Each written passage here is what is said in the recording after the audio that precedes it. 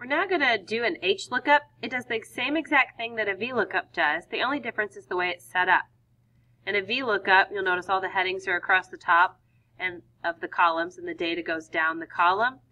An HLookup, the headings are in the rows and the data goes across the row. So it's done horizontally instead of vertically.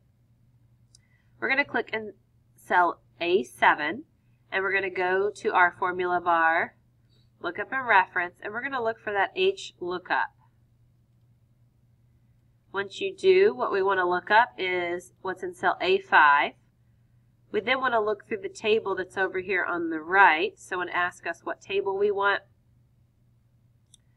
this table over here on the right.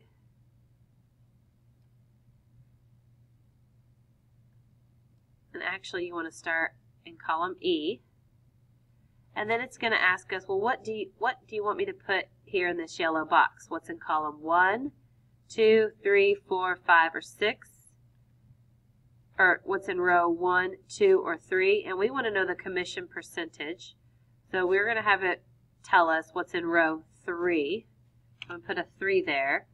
These dollar signs make it absolute. So that means if we were to ever copy this formula anywhere, we could use these dollar signs to ensure that these cell references would not change. It would always be E4 through J6. Another way to do this would be to name this range. And it tells me someone who makes $2,555 would get a 10% commission.